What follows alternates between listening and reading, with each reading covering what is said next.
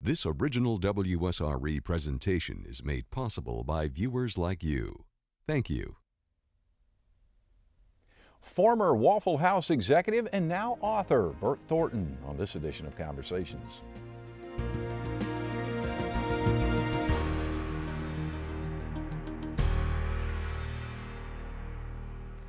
The Waffle House is as much a part of Southern culture as SEC football and NASCAR.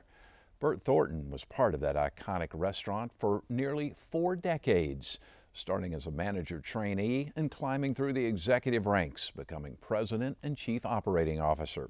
His imprint on the company is such that one of their popular menu items bears his name, Bert's Chili.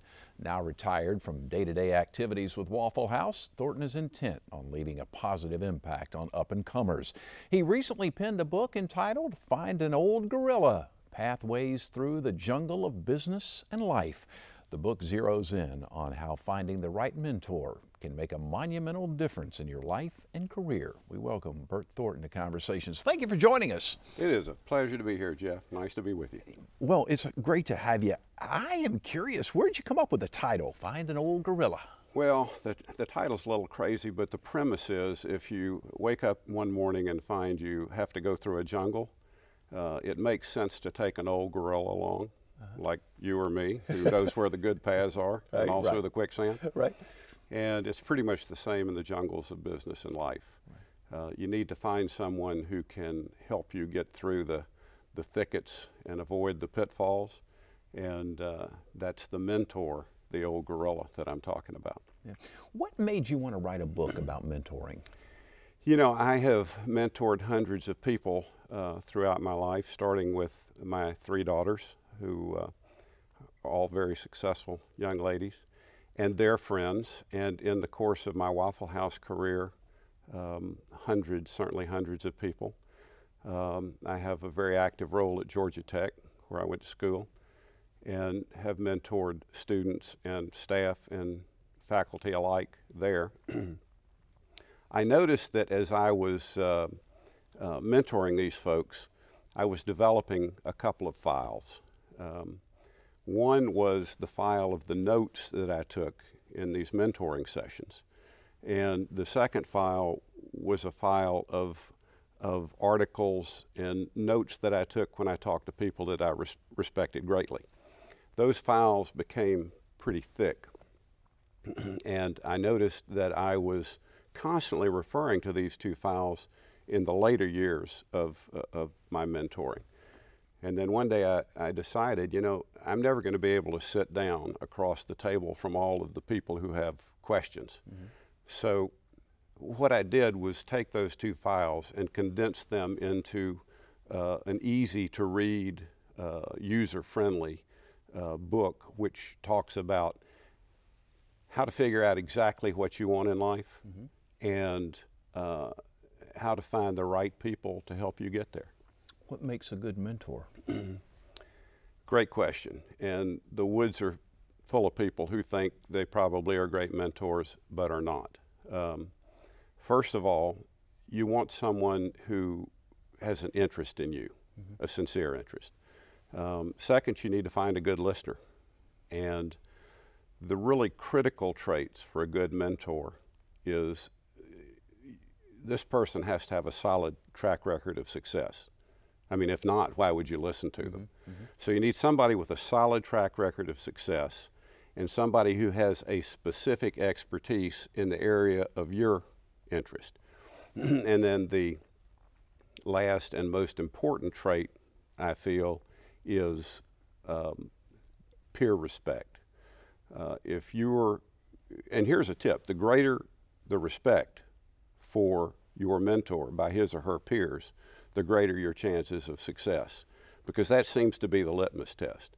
After all the conversation is over, if the folks that this person rubs shoulders with say, it's a great gal or a great guy and knows what he or she's talking about, that's the litmus test for a great mentor. If I'm a young person and I want to find a mentor, and maybe I identify somebody that's been really successful in that field, how do I go about connecting with them? Because a lot of times people think, well, they won't want to talk to me. I'm just a college kid, or I'm just a rookie in the business. Your thoughts?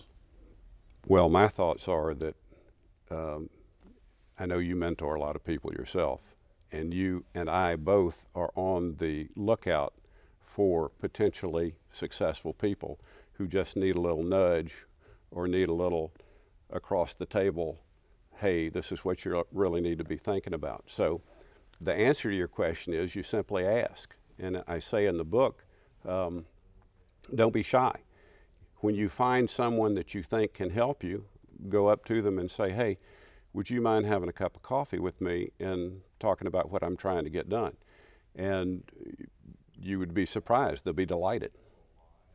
I've told people before that sometimes the more successful someone is, the more likely they are to be open to have that cup of coffee at the Waffle House on an early Monday morning or something. Exactly. That's where a lot of my mentoring sessions occur.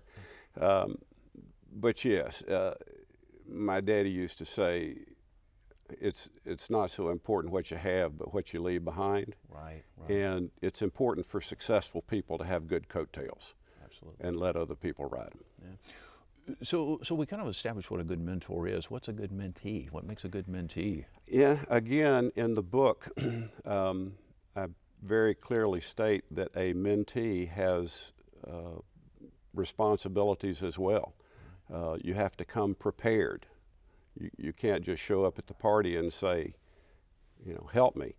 Right. You have to know what you're trying to get done, and you have to do your homework and make sure that your mentor is in sync with what you're trying to get done. And then you listen, and the mentee's responsibility is to understand that it's his or her meeting, and he or she should drive that meeting and ask all the really critical questions. Don't make the mentor guess what you're thinking. Once this relationship gets established, how do you go about establishing accountability? Well, the second half of that last question is actually this question. Once you start mentoring, and you don't need to mentor every day or really probably every week to get started. After that, you string it out a little bit. And when things come up, as they do in business, it's okay to call and say, hey, something crazy is going on. Can we chat for a second? And it's important to say thank you to your mentor, because when you're unhappy, your mentor frowns, and when you're happy, your mentor smiles. They're there to help make you successful. So the accountability part is the feedback that you give to your mentor, because just because you think things are working, your mentor may have a different opinion. So there's some accountability on both sides. The mentor to make sure this person is going in the right direction, and the mentee to give honest feedback about what he or she is encountering out there in the workplace or in the family. Who are some of your mentors? My dad was my first. He was just a wonderful, wonderful fellow, great personality. He taught me a lot of things. Integrity was one of them, which has been a very good thing for me over the years. There are a lot of folks out there who don't really play that game right. But Daddy, he always harped about honesty, excuse me, and he always was just a jovial, spirited guy. And I picked that up for him. I picked up the ability to get along with pretty much everybody, all walks of life, in any kind of endeavor. That's sort of the social side. The business side, the founder of the company is a fellow named Joe Rogers Sr., and we call him Pop. He's 97. His co-founder, Tom Fortner, is 98, and they still are going strong. But Joe Sr., Pop's son, Joe Rogers Jr., and I were fraternity brothers at Georgia Tech. Okay. And so we all got out. I went into the Army. I was an artillery officer. I had the two extremes. I had a wonderful year in Miami and a not so great year in Vietnam. And then when I got back, I went to work for NCR in their IT division, although at that time we didn't know enough to call it IT. It was called Electronic Data Processing back when the earth was still cooling. Tell her, for those who don't know, explain NCR, the company. Oh, NCR is National Cash Register. Yeah. They started in the cash register business, but when they got into the computer business, I was a systems analyst and a salesman with their fledgling Century series computers. But anyway, loved the computer business, but didn't like the big corporate hassle. And I got a call from my fraternity brother who said, hey, we're getting into the Waffle House business. Why don't you come on up and take a look? And I did, and the next thing I knew, I was flipping eggs and turning hamburgers. And so that's kind of how I got into the business. And Joe was president, and I was learning the business. And he really was my second great mentor. He was sort of plowing through the jungle on his own and pulling me behind him, saying, steer right, steer left, I've been there, that's not working. And I paid attention to him. He is a great businessman and well known in the state of Georgia for his business expertise, former chairman of Children's Health Care, and a number of other things. I think Nathan Deal went to him when Governor Deal, when he got elected and was trying to get business right in the state of Georgia. So he has great coattails. Right. Joe was a great guy to listen to. Right. When you first went to work for Waffle House, how many restaurants did they have? You know, under 100, and I don't really remember exactly how many. I remember the first one I opened was number 99. Okay. But my sense of it is that there were much less than that. And of course today we have over 2,000 restaurants in 25 states. And actually about 300 restaurants in what you and I would call metropolitan Atlanta. 300 in Atlanta. There is literally one on every substantial corner. And in some places, two. People say, well, why didn't you build them bigger? And the answer is, when we found out we should have, we just go across the street and build another one. And that's called a double up. In some places there are triple ups. And at one time in Orlando by Disney World, we had about 5 in a line. So that's kind of our expansion theory. What is the secret sauce of Waffle House? What has made that company so successful? Oh, it's the experience. I mean, there's nothing like it. A very common question for me is, who's your competition? And the answer is, well, it depends on the time of day and it depends on the person, but you know, generally McDonald's, but that's not a sit-down experience. Right. IHOP, but their prices are kind of crazy, you know, 10, 15 or more % higher than ours, and it's still not the same experience. When you walk into a Waffle House and it's crowded and the orders are flying and the jukebox is playing Raisins in My Toast and you see all your friends, it's kind of a down home experience. I'll tell you a funny story. I was in Kansas City one time working the restaurants in Kansas City, and I walked in and it was 10 o'clock in the morning and all the blinds were down. Well, we don't like that. We want it to be wide open, so I asked the manager, I said, what's the deal with the blinds? And he said, see the man and his son in the booth over there, they are from St. Louis and they're visiting in Kansas City, but the son is very homesick. And so the father decided to bring him to to the Waffle House and let the blinds down, and he's pretending he's in his own Waffle House back in St. Louis. And he's very happy. I said, leave the blinds down. That's a great thing you're doing. How did you guys decide where you wanted to put restaurants? I mean, we primarily think of the restaurants being in the South and South, Texas and whatnot, but how did you make the decision of where you want to be and what part of the country? Well, of course, we dominate the Southeast and absolutely own Atlanta. But we started in Georgia. Pop and Tom started in Avondale Estates. That's where number one. We number them when we build them. And that's where number one was. It's now a museum, a Waffle House museum, as a matter of fact. And 400 yards to the east is number 1,000. But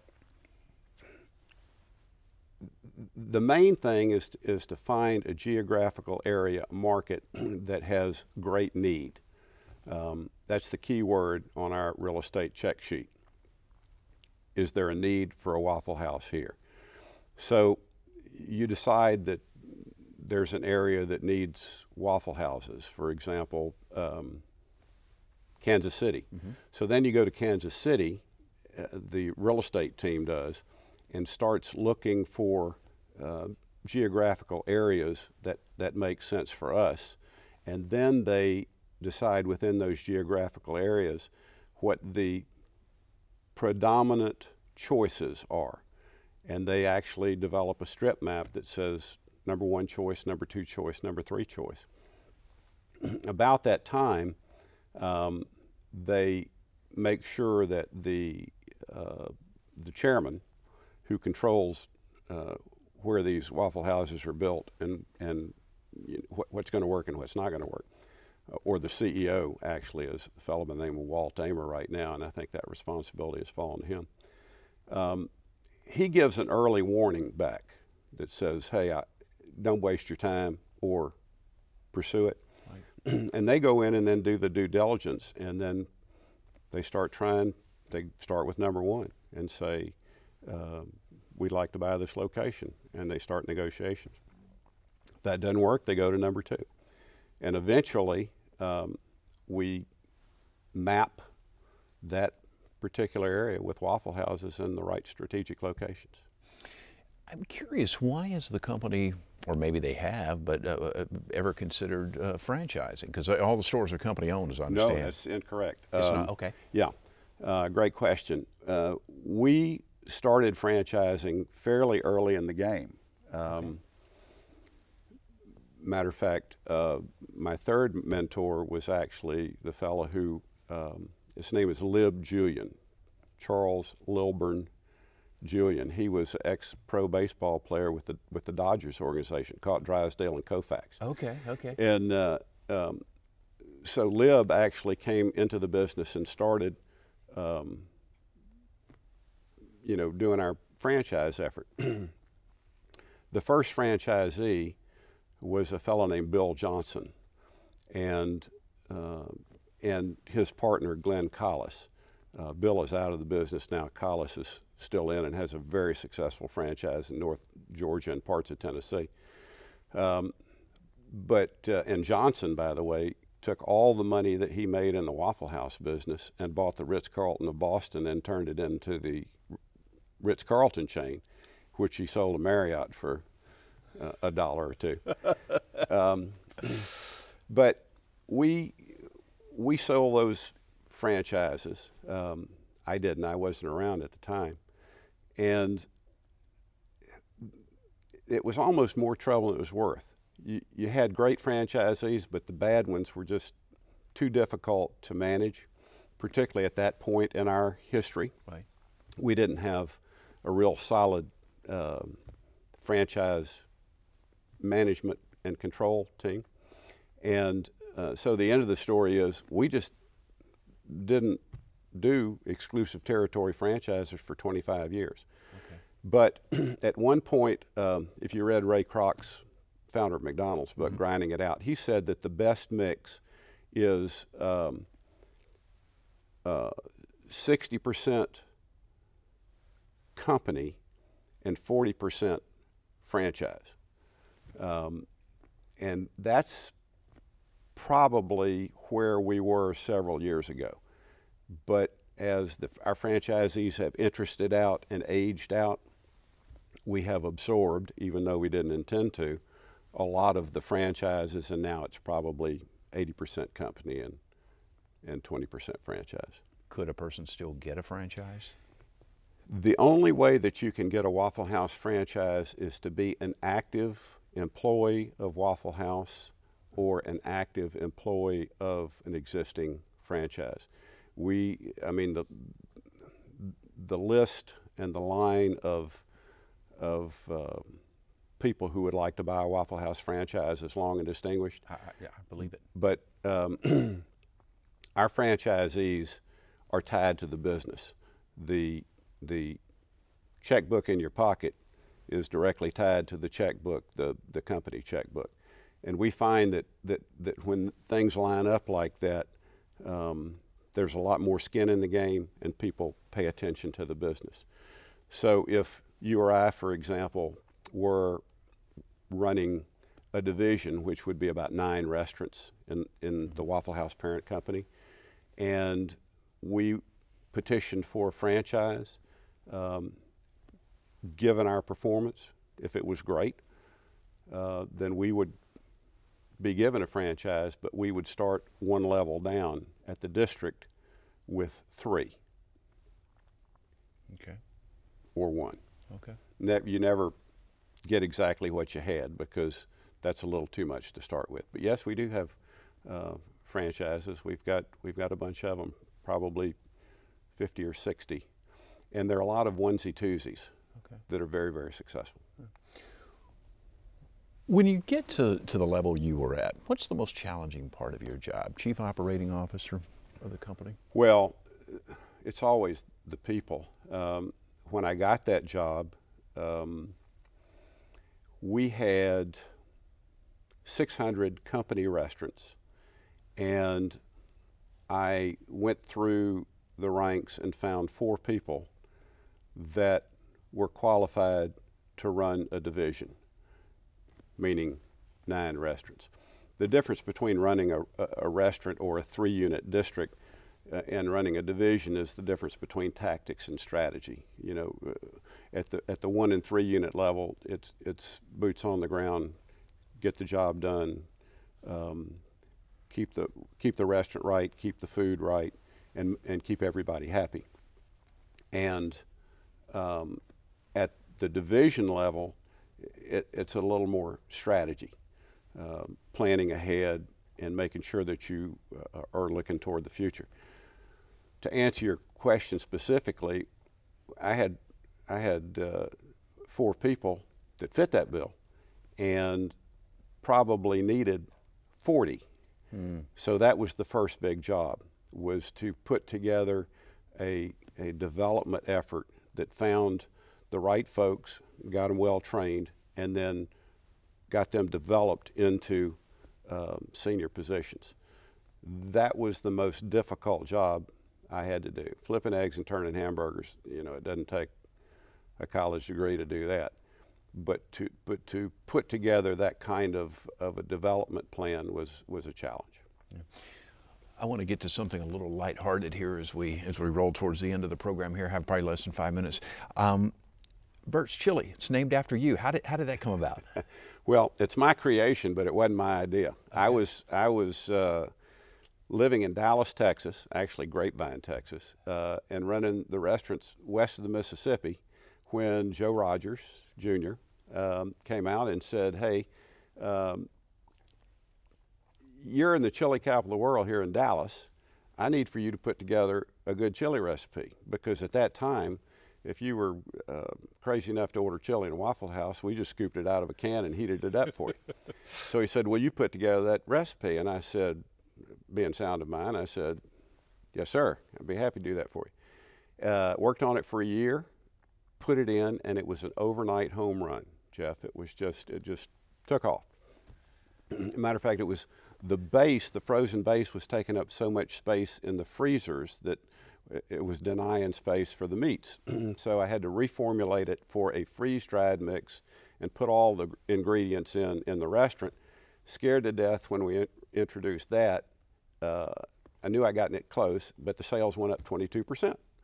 And so I picked up a menu one day and my name was next to it. And I called Joe and I said, what have you done? And he said, well, it was for a job well done. But I think the truth is he just wanted somebody to supervise the quality of the chili for the rest of his life, because if your name is on it, you will taste it everywhere you go. I bet you do. I bet you do. Is that your favorite item? Actually, my favorite item is the chicken sandwich. Really? Yeah. Now, my wife's favorite item is the chili. She puts it on a salad. Okay. But, yeah, but I like that. I don't think you can beat our chicken as a whole boneless breast of marinated chicken, grilled, not fried, skinless, low-cal, seasoned, not hot, but seasoned, on a chicken sandwich with a little Thousand Island dressing. That's as close to heaven as I may get for a while. I'll tell you what's really good, too, are the hash browns, especially if you get them a little extra crispy. Scatter's mother covered chunk, diced top, pepper, Captain Country. That's the way I like it. That's good. That's good stuff. Just a couple minutes left. I'm a young person. I'm fresh out of college. I want to climb the ranks of business. In a minute or so, your best advice. Well, my best advice is to sit down and figure out what you really want out of life. I mean, most people just stand on the corner and take the first bus that comes along. Then when they get unhappy, they get off that bus and take the next bus that's painted a different color.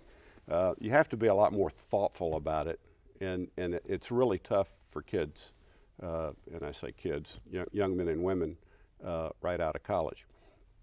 The first thing you need to do is find a mentor who can help you sort through what you're really looking for. Do you want to get into the world of finance like you are, or do you want to get into the restaurant industry like I was? Or do you just want to build diesel engines for a living? So you find somebody to sit down and walk you through how to make those choices. And then you just tie your shirt tail to a star and bloom where you're planted. What a pleasure to talk to you. My Enjoyed pleasure. it. Thank you, sir. Bert Thornton. The name of his book is Find an Old Gorilla, and it's all about mentoring. I would encourage you to pick it up. How would one go about getting Amazon and all those? You can. I recommend the softcover version, Okay. because the people who have done that tell me they make notes in the margin, underline things, and use it as a reference. Just put it in the corner of the desk. But you can get it, and you go to Lulu Publishing, Okay. lulu.com, Right. and do a search on it, and you can get it at Amazon and Kindle as well. Awesome. Congratulations. Barnes and Noble too. Wonderful. Much success to you, my friend. Thank you. Appreciate the time. Hey, our absolute pleasure. By the way, you can see more of our conversations online at WSRE.org/conversations, as well as on Facebook and YouTube. I'm Jeff Weeks. Thank you so very much for watching. I hope you enjoyed the broadcast. Take great care of yourself, and we'll see you soon.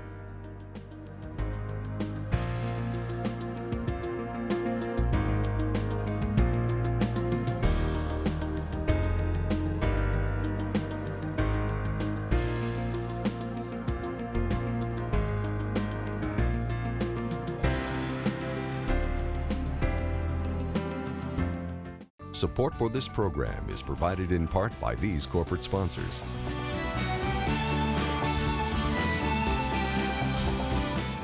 And by viewers like you.